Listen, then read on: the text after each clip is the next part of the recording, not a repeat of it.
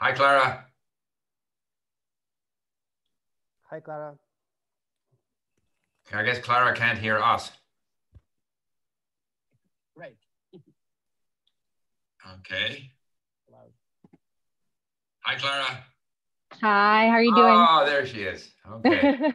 I was trying to figure out how to I use guess Clara can't hear us. Yeah, I wasn't hearing you. There you go. Okay. Okay. Hi, Clara. Hi, how are you doing? Oh, there she is. Okay. Hi, Clara. I was trying to figure out how to I guess Clara can't hear us. Yeah, I wasn't hearing you. There you go. Yeah, it's better. Oh, hang on. Okay. Hey, Robert. Hi. Hey. Hello. Hello, Robert. Hello. Hello, Robert. Hello. How are you? I'm good. Very happy to be here, Great. Hi, everyone. I'm Mark. Hi, Mark. I guess we can get started. I think we're... Great. Are you going to start it off, Mark, or how do we? Sure. Okay. Welcome, everybody, to our second Link gathering. You heard from a few of us linkers last week, and really excited that the three of you could join us this week. We had actually great response when we asked for volunteers. And so we went with the first three people that responded. So yeah, really looking forward to hearing from you and seeing how you use Link and hopefully helping all of our audience just learn a little bit more about Link and meet some of our community. I'll pass it over to Steve to kind of take it from here. Okay, well, I'll just say I'm very happy to see face-to-face some people who use Link, and that perhaps there'll be eventually at this gathering people who don't use Link but who are interested in language learning. And of course, I make my videos and I never see anyone at the other end. So this is an opportunity to see some people, which is fun for me. So with that, Mark, you're in charge as to who you want to go first. And since I always get a lot of chance to talk, I'm going to mute my microphone and listen to what other people have to say. And I should add one other thing. You know, it's very tough right now. Everyone is forced to stay at home and we all nervously look at the news of what's going on. And so to keep our minds on something positive and constructive like language learning is good for us. Not only keeps us away from thinking about what's happening, but also at the end of it, we'll end up better in our languages. So I'll pass it back to Mark. Okay, yeah. So I think probably Clara, why don't we start with you? You were the first person that responded on the forum, and maybe introduce yourself. Tell us where you are, which language or languages you're studying, and then maybe explain to us how you use Link. I don't know if any of you are interested in sharing your screen to show how you use Link, but if you'd like to, there should be a share screen option on the bottom of your window. So when you're ready, click share screen and take it away. And if you have any issues, just let me know. But yeah, Clara, please, the floor is yours. All right. First of all, thank you for having me. And I've prepared a little bit of stuff here in my screen, so I'm just going to share it with you. But first of all, just to introduce myself, my name is Clara. I come from Italy, central Italy, so near Florence, about an hour away. And for both in my work and private life, I use 6 foreign languages on a daily basis almost. Apart from English, it's going to be basically Russian, Japanese, Korean, Spanish, Portuguese, etc. But right now I'm trying to get to a pretty good level in Korean. So I'm just going to show you how I use Link for me in order to improve my Korean, because I've managed to have a lot of Korean friends right now. So I'm trying to have meaningful conversations with them, basically. So one thing I wanted to show you is how I use Link in order to do 2 things, which is basically what Steve talks about a lot, which is learning the big picture versus learning the nuts and bolts, the little bits and pieces of the language. So I wanted to show you how I use LingQ for both of these things. So let me just try to share. There we go. Here we have my screen. I don't know if you can see it. Yep. All right, awesome. So I'm a huge fan of learning through YouTube, learning languages, because that's how I've learned English in the first place. And I've managed to learn different languages with that as well. So I'm trying to do it with Korean. A lot of people say it's not easy to find Korean videos with subtitles, but as you can see here, I've got a playlist with things of interest. I've got about 400 videos. So that's a lot of learning. That's a lot of learning. It's gonna take me more than a year to go through all of this, but these are not, of course, videos that I've chosen like willy-nilly just going on YouTube. These are videos that are in line with my interests. So I'm just gonna share you this one here, just to give you an example for people who don't know how to import from YouTube. But you see here, we got the Korean subtitles, but you have actually Japanese, English, whatever. So these videos are awesome to use for learning. And then you can go ahead here and import them onto LingQ. You see here, everything's done. Korean, you can choose the course you want to put it in, and you're done. Just to give you an example, there you go, we're here. This is a lesson I've made from a YouTube video talking about single mothers in Korea. So there you go. What I like to do is I like to study it in sentence mode because I have the video on here.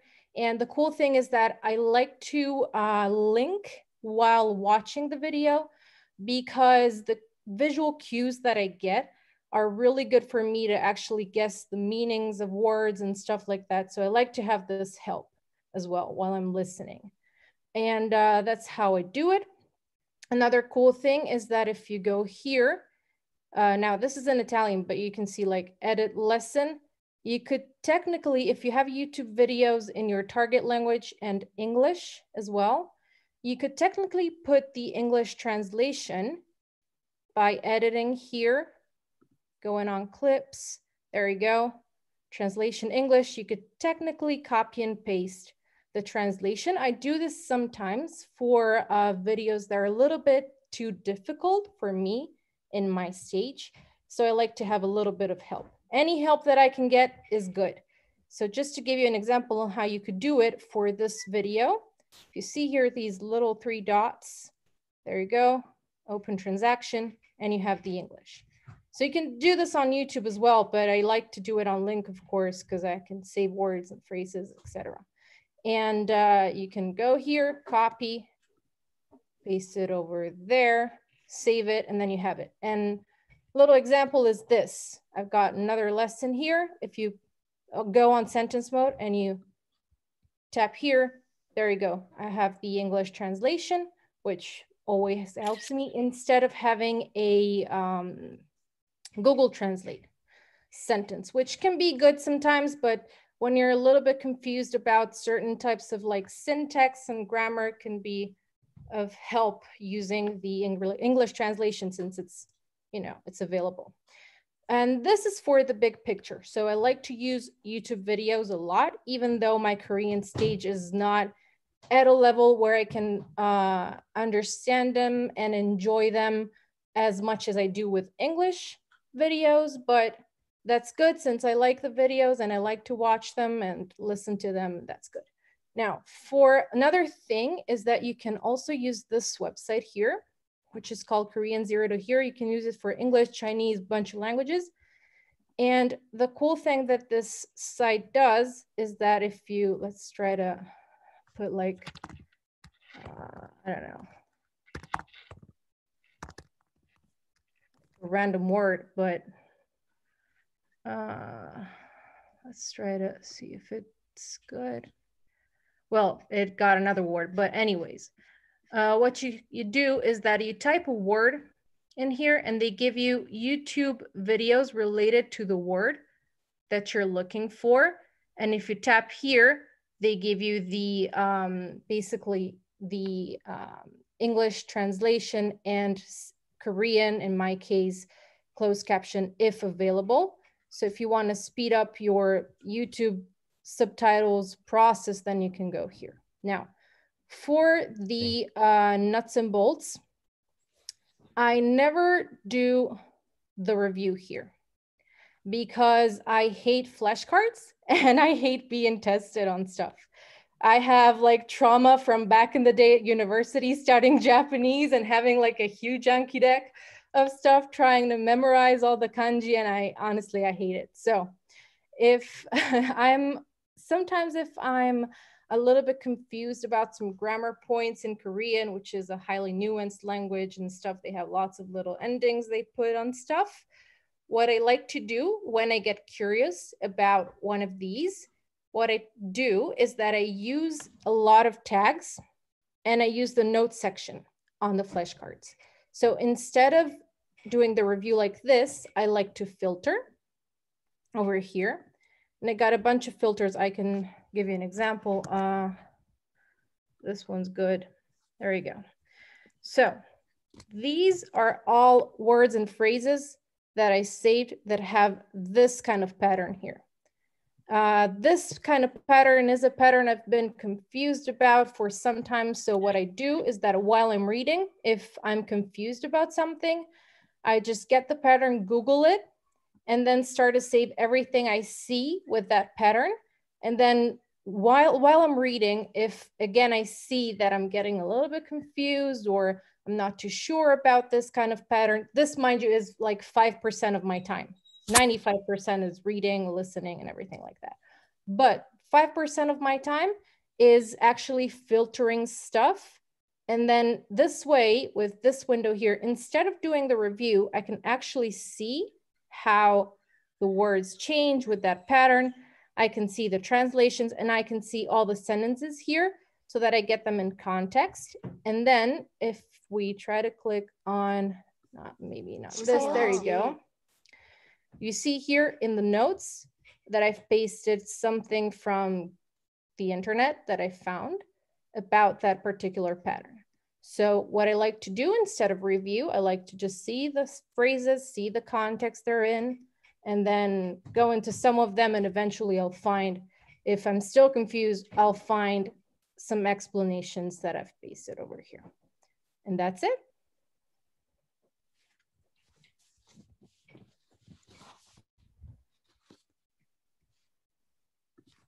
Great. Great. Yeah, it's a lot, Yeah, lot super interesting. Can I ask you a question?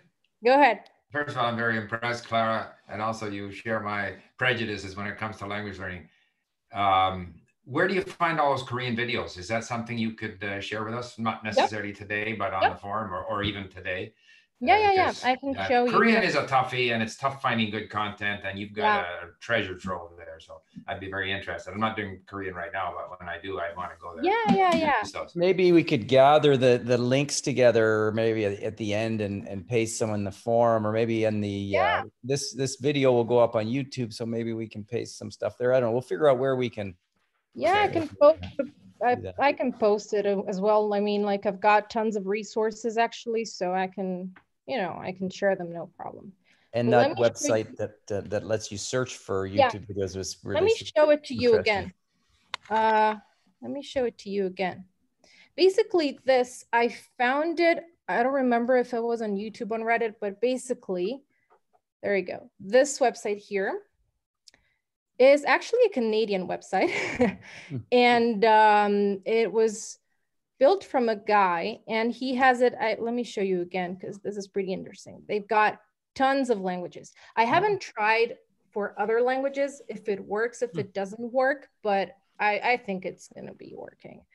But let me show you again. When you go to the dictionary, now this website is called Korean 0 to Hero. It's not easy to find if you just Google it. So I would recommend you to just go ko.0tohero.ca and just find it like this.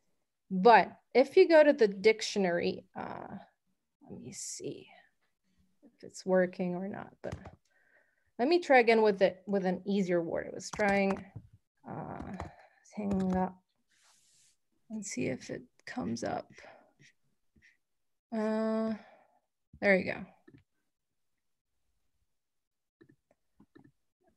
it's giving me random words. I don't know why, but basically, let's try with this. Maybe actually this one. So basically you click, there you go.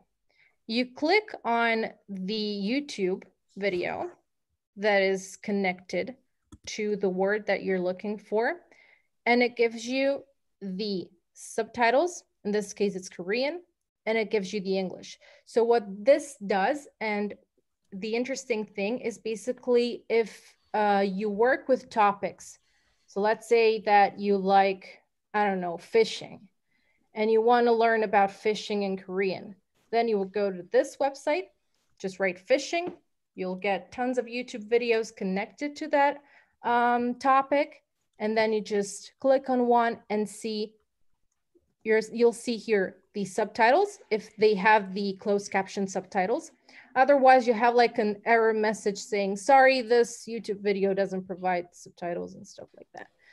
When you do, my process is basically extremely easy. I try to create on YouTube a sort of feed. So I want to let YouTube understand that I like videos with Korean subtitles, closed captions. And how I do this is basically, first stage is I go onto this website and I just write a random word of a topic I'm interested in, and I find a couple of YouTube videos with subtitles. Then what I do next is I have, here I created on YouTube, it's self-explanatory, Korean CC playlist. So what I do whenever I find a video like this, I would go into the YouTube channel and see if they have other videos with subtitles, because sometimes they do. And I would save each one of them. So I'm creating this sort of self-created feed. And then what you do is you look for other channels, related channels. And usually YouTube starts to understand that you like that kind of stuff. Can I ask a question, Clara? There was a question from Justin. Does this Yeah. only pull videos with pre-made subtitles or also ones with auto-created subtitles? No, it doesn't count auto-created subtitles. It only counts self-made subtitles. Now, for Korean, another tip, you can see here, I can show you, there's this Jamaic, that's called Korean Jamaic. Now, Jamaic is basically a Korean startup. And what they do is that they offer subtitle work to YouTube creators. So basically a Korean vlogger uses this startup so that they can provide him the subtitles, usually in Korean, English, and tons of other languages. So I like to look for this for Korean specifically, because you have the Korean and then always you're going to have English, and then you're going to have a bunch of other languages. And I've noticed that this startup, the English subtitles are pretty good. Not native level, I would say, but pretty good. So you can use them, no problem. And a couple of channels I can recommend you. This one here that you see here, this Yeontong TV, is basically a TV channel with North Korean defectors who live in South Korea. And they talk about their experiences and stuff. Maybe I could interrupt again here. Just, I think Mark's suggestion of leaving links in the description box might be a good one, because otherwise we want to get to everyone here. Yeah. And not everyone's into Korean, but this is amazing. Like if I had seen this when I was doing Korean, it would just have, accelerated my learning. I struggled to find good stuff in Korean. That's why I gave up Korean and went to Russian. Anyway. Yeah, the thing is that I think in every language, if you know how to do it, like if you learn how to create a self-created feed on YouTube, you're going to have tons of reading and listening material. Absolutely. That's what it's all about. Okay. Great. I'm sure there are questions. I mean, there's well, I picked up the few that came through on some that I saw on the Q&A. Okay, and we have some stuff in YouTube. That was a great presentation, by the way, Clara. That's amazing. Thank you. That's amazing, amazing. Thank you.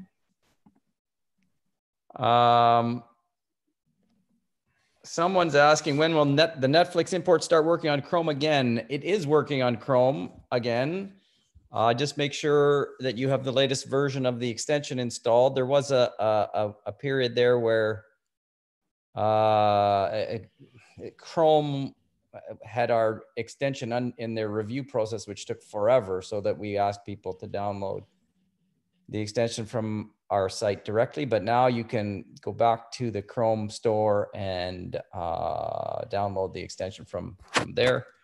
It should be working properly again with YouTube, with Netflix, everywhere.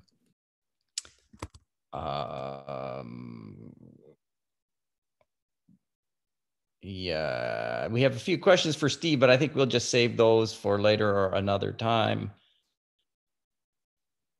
Someone's asking, I know videos people import into LingQ become shared in the feed, but is there a way to view all video links that have been publicly imported? This would be a good feature. Only imported lessons that users like and which have an original URL actually will show up in the feed. So most videos that users import will not show up in the feed unless you like. So if you import a YouTube video you think is great and you like that video, it will actually show up for other users, which is kind of good to know. But otherwise, we can't really share everybody's videos in the feed unless they give us permission. So that's probably unlikely to happen, but we are working on a way to, in our new version of the library, where we will be recommending sources of content to help people who aren't as able as Clara to find great content on their own.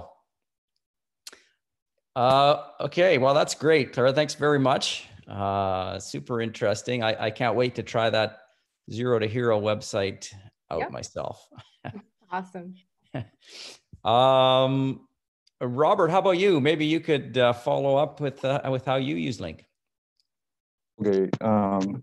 Hey, hi, once again. I hope I don't stutter in the middle of my little ramble. So, well, first of all, my name is Robert, and I live in Chelyabinsk. That is a city located in the southern part of Russia. So I am 19. I study at university, and right now I'm learning English, a little bit of French, and also Chinese Mandarin. So right now I'm gonna show you my screen. Well, can you see it? Yeah. Okay, well, first of all, I would like to start with English. So I started learning English a couple of years ago. So I have made a lot of progress since then. And that is thanks to Steve Kaufman. I watched a lot of his videos and I was really inspired by that. So, well, as you can see, I have 30,000 words now in English, and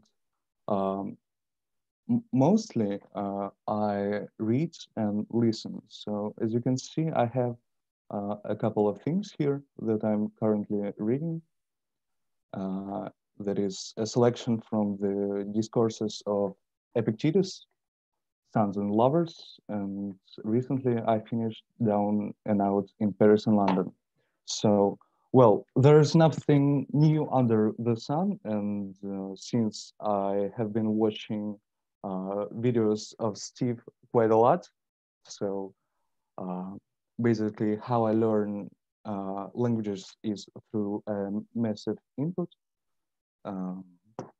Well, let me show you my stats. Okay, well, as you can see, I mostly read and listen. When it comes to speaking, I don't speak a lot.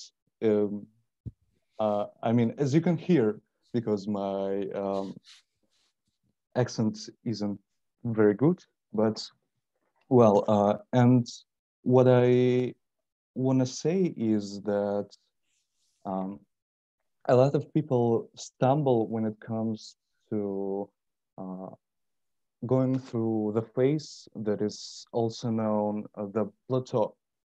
Well, that's, for example, when they are going through a period from B2 to C1.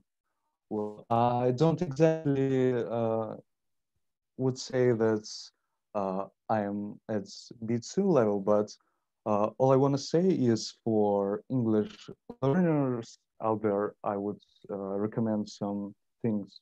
For example, a site called Project Gutenberg, where you can find a lot of free books, for example, like this.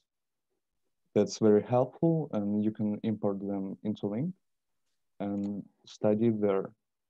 Also, I would recommend a site called Planet ebook. It also has a lot of books in English. So here we go.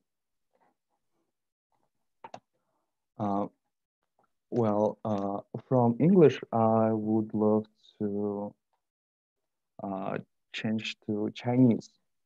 So at university, I study Chinese Mandarin, and right now I'm having a problem.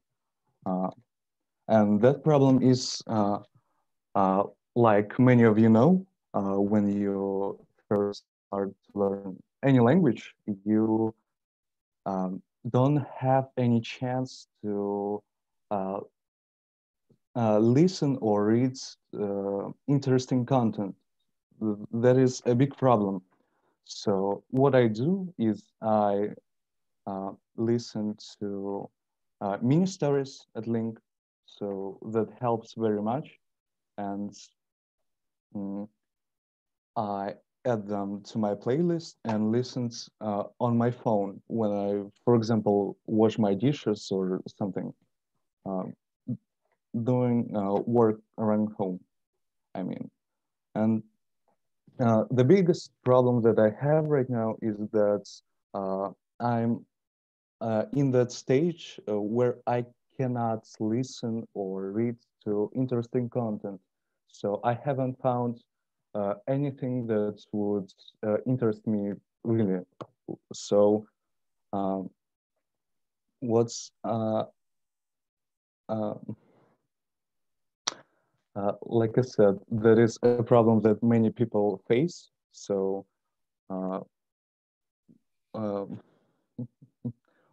what's I would love to share with you is that first of all, in order to achieve success in language learning, you have to find content that is interesting for you. So without that, you won't succeed in any way. Like I'm having a problem right now with my Chinese.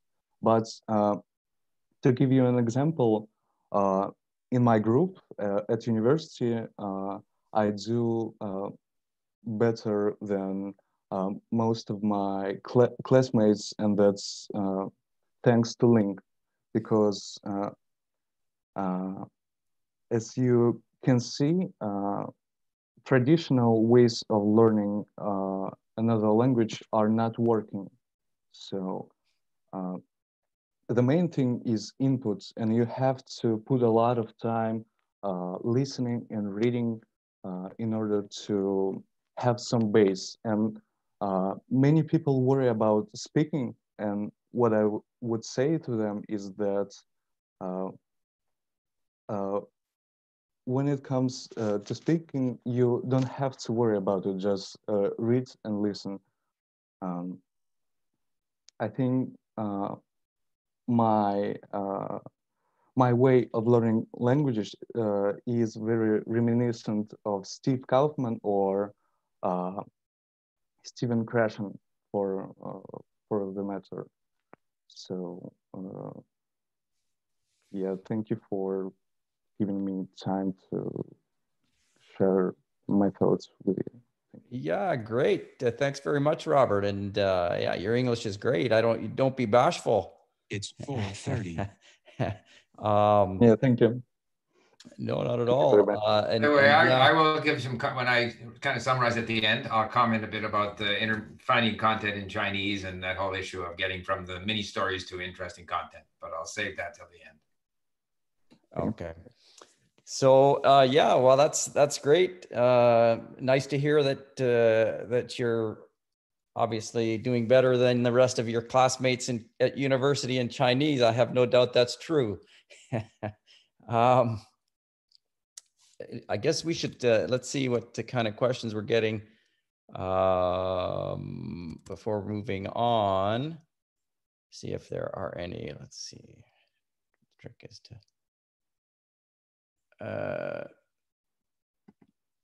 oh.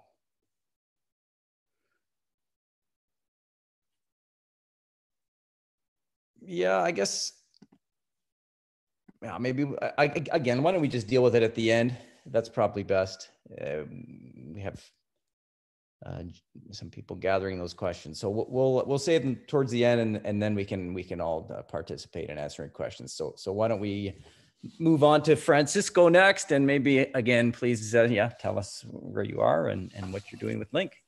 Okay, thank you so much for this conversation, for this opportunity to meet, to discuss. Well, I am Francisco. I am from Spain. I am a professor at the university here in Granada. I am in lockdown right now, very hard one of that. I go out once a week for groceries, and that's it. I'm waiting for the situation to improve. We hope it will be soon. And well, you know how this is going. So it's very nice to get to talk with you and discuss, and as Steve said, to think about other things. Okay, so a little bit of background before I share my screen here. Well, I am very passionate about languages. I began learning languages back in the day, so when there was no link, no internet, very very few possibilities to get material and so on. And the funny thing is that a bit by myself, I discovered a method which is similar to the one that Steve Krashen researched, the one that LingQ proposes. Because I really found out that I really wanted to learn languages, and it was very hard in school. So I just got some novels. In the beginning were novels in French from my father, and then I just tried to understand. It was very hard, very hard. But you do learn. You try and you learn. And this is my approach, really. And I even remember when I was trying to learn some Latin, that I found a program back in the day, in which there was the war in France by Julius Caesar, but you could click on the words and get a translation, and they thought that's wonderful. And this is a little bit what LingQ offers on steroids, let's say, because there's so many more features. This is my approach really to language learning, and what I would like to share with you today is there a general approach. Because LingQ right now, LingQ is my main tool, my key tool in learning languages. But I still think that we need a strategy, a general strategy in which LingQ fits in general. I'd like to share my own in case it is helpful. And for this I will share my screen, because right now, let me see. Okay, here it is. Here it is. Okay, that's my screen over here, and I think it's interesting because, well, I'm addicted to LingQ, really. So I dabble in lots of languages, really. I learned some Norwegian when I went to Oslo and for Christmas, when I could still travel, and I really dabble in lots of languages. But right now, I think it's interesting because I am beginning a new one. I'm in lockdown, so I will take the opportunity to learn, which is Japanese. And there's another one which has been my main target for a long time, was Russian. So I'll try to show a little bit how I learned in the beginning, how I learned when I already have some level in general. And well, and for Japanese, well, Japanese is great because when I started Russian, I didn't know LingQ, so I did a couple of things that really made me lose time. And now I'm learning the way I think I like learning. And what I do is like, as I said, it's a general strategy because I like knowing about the language. I know knowing how the language works and what makes the language tick. And for that, I use books, okay? And one thing I like a lot is asimil, okay? So I do use asimil, as a Japanese asimil. I use it in French. It's called lettering because I get to brush up on my French as I learn Japanese. And before Link, I just did that. That's good, that's great. But on the other hand, it's very, very frustrating because there's so many words that you know you can't learn. And as Emil, the book acts as if you really could learn them, and you really can't. And right now, I still use Asimil. I think it gives a very good introduction to the language. It makes me learn, let's say, grammar or rules or whatever. But I don't wait to finish. I dive into Link at the same time, and I trust a Link to learn vocabulary for real because the way I learn vocabulary is just like this. My approach is very minimalist, really. For example, in Japanese, my language that I'm beginning right now, really is very minimalistic. What I do is I find something that I like. I agree with Robert, what he said. Finding something that's interesting is paramount. So what I do is I really like stories. And not simple stories. For example, limit stories, I do use them, but it's not my cup of tea, really. But I like a story that really that I really can get into, really can get interested in. And when I'm beginning, I've been very happy because I found a couple here on LinkedIn. I thank the collaborators that uploaded the stories. For example, right now I'm reading this. Let me see if this loads up. Oh, no way, it takes so long. And this is a story. It's called Yuki no Monogatari. It's the Yuki story. And that's interesting because it's rather simple, but it has ninjas in it. It has princesses and so on. So it really helps you a lot in the beginning. And I agree with Clara that when in this kind of languages, nothing others, not in Russian, for example, but in Japanese, and I guess in Korean as well. Okay, I don't know what this is. I do use the sentence view. I'll link for those that don't know. You can read by page like this, or you can read by sentence. And when you're beginning in a language such as Japanese, that helps a lot because understanding the structure of the sentence is important. So I have my sentence here, and I try to understand the structure. What is it all about? And uh, I go on and make some links. And very often, once I more or less know what the sentence is all about, I do translate the sentence because I think it makes me, especially in the beginning, it makes me see if I understood the structure correctly. And well, in general, now we'll go back to now to Russian because it's more clear now. But a couple of things of Japanese. In general, my approach for all levels is like this. What I think is this. I think, well, this is a story, and I like this story. It's about princesses, it's about ninjas. I like it. So what I try to do is just, let's say, decipher the story. I want to know what the story is all about. And that's my understanding of the way I think about comprehensible input. It's like you have a message, it's maybe written, it may be spoken, and you want to know what it's all about. And because you don't know the language very well, you have to decipher it. You have to make an effort. And there are some words, some parts that help you because you know them, because you can kind of guess what they mean. So like this, for example, say Yuki here. Yuki is the name of the heroine in the story. It means also snow. I know that. So it's a word that helps me. If it helps me, I declare it known as a known word for me because it's helping me understand. And there are words that that don't help me because I don't understand them, and then I have to look them up. Here are links makes this very easy. And because this is not helping really, I make a link. And this is the general approach. It's very simple, very simple, very minimalistic, as I said. And that's what I do. I try to read interesting things at the same time as I have a look at some information about the language, and I try to decipher the message. And then I listen, and when I listen, it's a bit the same thing. When I'm beginning, like here, I don't understand very much, so I just try to follow. I already read a story, and I like to follow when the story I am. Some things help me, some things don't help me. This is what I do for a long time, really. And I alternate between stories and between some information about the language and the language itself, of the lessons about grammar and so on. This is what I'm doing in Japanese because I just started, really.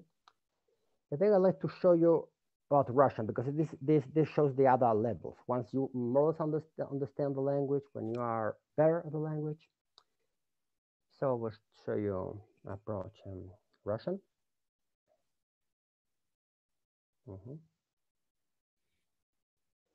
And the main thing is that as I progress in the language, what I try to do is really go to native content as soon as I can, really. And that's hard, really. That's hard. How do you get to native content? That's where really LingQ really helps because LingQ helps you read and understand things that are much beyond your level. That will be very, very hard for you to understand on your own, and it really helps. And then what I do little by little is I go on to more complicated lessons for a while. I do go back to lessons, to intermediate lessons over time, but as soon as I can, I move on to native content. And as I move up to native content, I do use YouTube as Clara does, but I do it rather differently here. There is a time where I try to split what I read and what I listen to. So for a while, I have the transcripts, I have the lessons, and I listen to the same things that I read.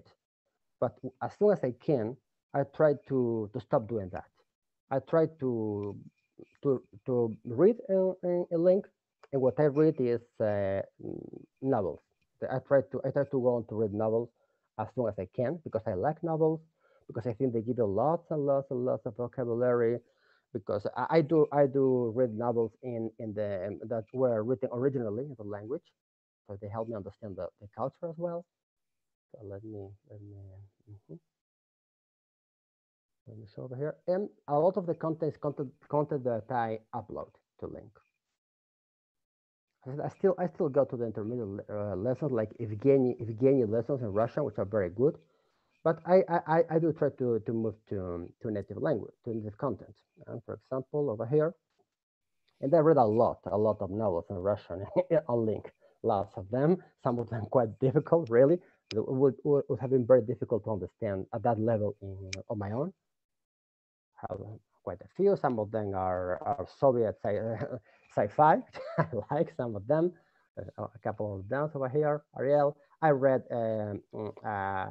the only exception to the rule that I read content reading in the original language is Murakami. I read a novel of Murakami in Russian as well, and I've read Master and Margarita. It's a wonderful, wonderful novel, but so difficult. But I could read it because, thanks to LingQ again. I've read this series, which is very interesting for me. It's a series of Russian bestsellers. It's called Krasny Tsepi, like Red Chains, and this is like thrillers and a bit of fantasy, but in a modern setting. It's in Petersburg with a bit of humor. I've read some Tolstoy. I'm still reading really War and Peace because it's so big. So little by little, I still, as I said, read some lessons, some intermediate lessons, but I really try to get to native content, and I really try to read. I use LingQ mostly to read. And as for listening, what I do is I go to YouTube, but I try to find things that I can understand without subtitles. And I try to do that rather soon. That's my own approach. Why do I do that? It's because I think there's a tendency for us as learners to get hooked on the idea that you have to understand everything, every single word. Because we have our transcripts and we have our audio, we get used to that. And I really like to train myself, train my brain to a situation where you really don't understand everything, but you can, as I said, it's like a deciphering of the message, but you can follow the story. And I do that by steps. I do use some subtitles sometimes. Yeah, there are subtitles on Link, but in channels that I will show you one of them. Channels that are for learners. Like I like a lot this channel, Russian with Max, and then you have subtitles and you have transcriptions on Link and so on. But at the same time, I try to find real content. I will show you the beginning. This is the beginning. In the beginning, what works for me is that I try to find videos about activities that I like, that I know something about, that are physical. And because I know some of the language, because I've already been studying a link, I like a lot this one, for example. It is about it's about skating on ice for beginners. I like that a lot, and I found that, and I could understand most of the things. Part of it I understand because I know the words, because I've been studying for, I don't know, maybe a few months. Part of it because I see it, and part of it because I anticipate what's going to happen. And this is my approach to comprehensible input. And for a long time, this is what I do. I listen to some extent Link, but I mostly read novels on Link, and I try to get vocabulary there. And then I try to understand this kind of things. I begin with this kind of videos, so very physical, with a lot of context. And then I graduate to more complicated ones, little by little, and I end up watching series or films or things like that. And once I have a good understanding, I begin talking, and I try to go on an immersion. I've been in Russia for a couple of times in immersive experiences.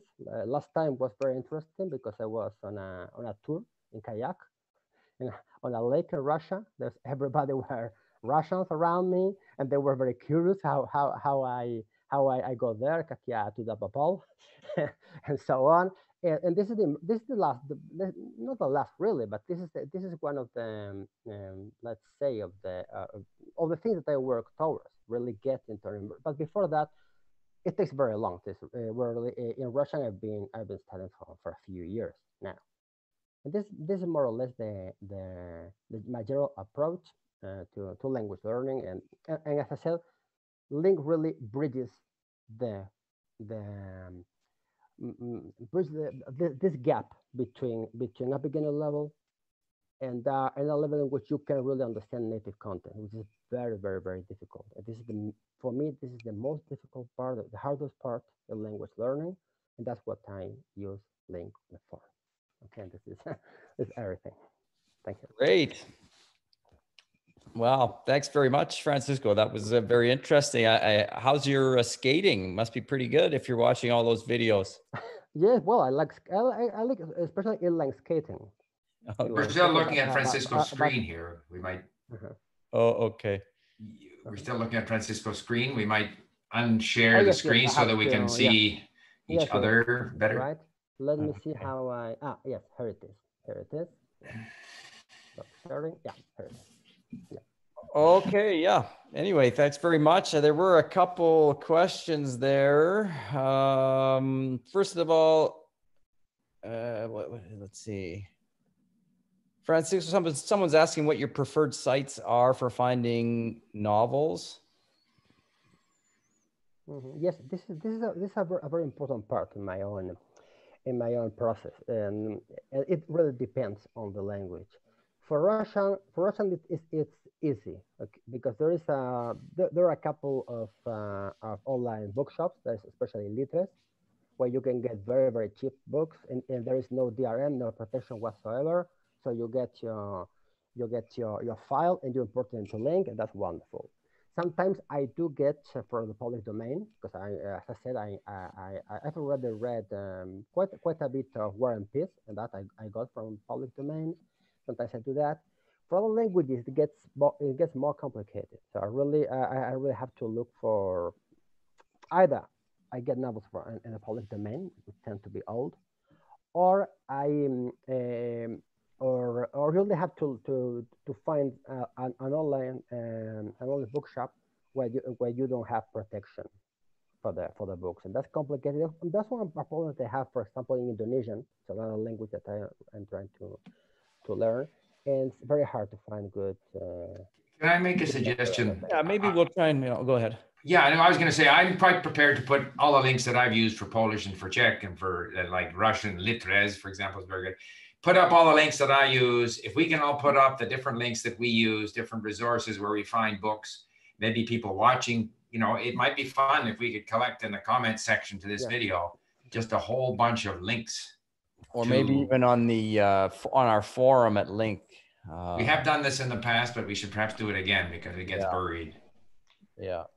Okay. Or in either place. Okay. I mean, I think there are some more questions here. Some of them are sort of more general, not necessarily targeting our speakers. So then, yeah, maybe the next thing. Steve? Why don't you give a little? Yeah, I might just say here. Yeah. Yeah, I mean, I think all of us are learning in more or less the same way. And of course, we are keen language learners. Now, there are some people who are not so confident, so experienced, and so forth. I must say, Robert, for you to say that you've been learning English for 2 years, your English is phenomenal, phenomenal. And of course, Clara with her 6 languages, and Francisco, who bounces from Japanese to Russian to Indonesian. I mean, we are the keeners, right? A lot of people are less confident. And we all touched on some of the same issues, like how do we get started? Well, I have fallen in love with the mini stories as an approach. I spent yesterday and today, I was doing a lot of cleaning house because after all, we got nothing else to do, right? So cleaning house, I would listen 2 hours yesterday, yesterday and the day before to the mini stories. And they're just in Levantine Arabic now because I want to get some sense of the differences, because even when I listen to standard Arabic, they use like colloquial Arabic in there and I don't know what they're saying. So I listened to for 4 hours of Levantine Arabic, and I was reminded of what this book I often refer to, Manfred Spitzer, where he talks about how the brain learns. And that basically by the first year of its life, a baby has heard and is familiar with most of the structures in their native language. And if they had to rely on being taught these structures in the classroom, the way we teach foreign languages, most people couldn't speak their native language. So that, and so I'm listening to all this Levantine Arabic, and I'm getting a sense of Levantine Arabic. I can't necessarily understand every word, but I'm getting a sense of the structure, which again relates to what Francisco said about listening to things that he doesn't fully understand. And it's important and I've criticized this tendency in language instruction to ask comprehension questions like, did you understand? And my reaction always is, it's none of your business what I understand. But maybe I understood a half, maybe whatever I understood was good for me. And the child is the same way. The child doesn't understand everything. It doesn't identify all the structures. The child just accepts what they understand and the rest just flies by them. And that's okay too. So I think this idea that we gotta obviously have to, good language learners live with uncertainty, not understanding. It doesn't matter. Whatever we get is good. What we miss is too bad. And so, many stories I think are good in that sense. And then we all want to progress to where we can get to the really good stuff that we enjoy. And again, I agree with Francisco. I mean, Asimil promises that with their one little book, you're going to get to B2. Are you joking? You know what I mean? You're not even close, because to be at B2, you have to consume so much of the language, And what they offer you in Asimil is maybe 3 hours or whatever it is. And of course, the ramp up is phenomenal. For the first 30, 40 lessons, it's very easy. And all of a sudden, whoop, I don't understand anything anymore. So but they have to sell their books. So it's a long road, as someone said, that plateau. There's even a pre-plateau, which is kind of where I am, where I can't really understand my Arabic podcast very well. And it's so hard to get a toehold because there's so many new words, and it's tough, and you just have to keep doing it. But one of the things, again, that Manfred Spitzer said was, whenever we exceed our expectations, the brain gets a bit of a dopamine kick.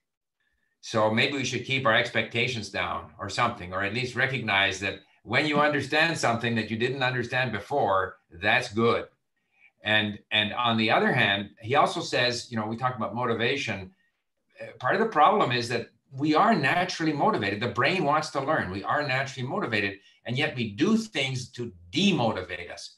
And amongst those is all these drills and questions where, you know, like I bought this book for Egyptian Arabic, and chapter 1, they show you a picture of, you know, of a teapot and, you know, a cat or whatever they think you should learn, you know, in chapter 1. And then right away, they want to test you on it. You know, they show you a picture of a teapot and a word. Is this right? Like, I'm going to get them wrong. It's very demotivating to do all this stuff. So what we do, I think, all of us here, and hopefully people who use LingQ, is try to have activities that give you a sense of achievement and satisfaction. Oh, and one other thing I was going to share with you is Spitzer points out that the brain likes novelty. And I've mentioned this before. So I always find that I do lesson 1, like I started in Persian or Arabic. Lesson 1, I don't understand a thing. I've looked a few words up. I still don't understand it. And then I want to go to lesson 2. I still haven't learned lesson 1, but I want to go to lesson 2. The brain likes novelty. So even if I don't understand it, I want to go to something new. I don't want to stay, you know, pounding my head against this, you know, story that I just don't understand. I'd rather not understand another story because it's new. So I think those are some of the things that our brain likes to do and that we should do, and that go against the traditional approach that you have to master this and you can't move forward until you have mastered this. And of course, we don't master it.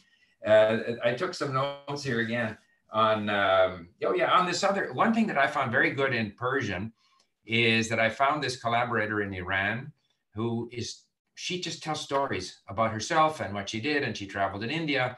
And now she's also producing a history of Iran in her own words, very simply narrated. And so I happen to be interested in history. So this is kind of like the pre-plateau. This is not yet a podcast. It's something that kind of slides you away from the mini stories towards perhaps being able to eventually access something more serious. And I've often, you know, wished that if we could get this kind of content in Chinese, for example. I was lucky when I studied Chinese that we had a simplified history of China. So I'm always interested in history. So to me, that was interesting. But if we can get people to talk naturally and then transcribe, but talk naturally about things that might be of interest to people, that could be a step towards that. So basically, yeah, that's kind of what I had to say here. Yeah, basically that. I'm very impressed with the three of you. I'm amazed at how, you know, creative you are in finding ways to learn. Oh, and I should say, Robert, Canadians know Chelyabinsk because we know there's a hockey team there called Tractor Chelyabinsk. Yeah. So maybe most people have never heard of Chelyabinsk, but in Canada, we've heard of Chelyabinsk.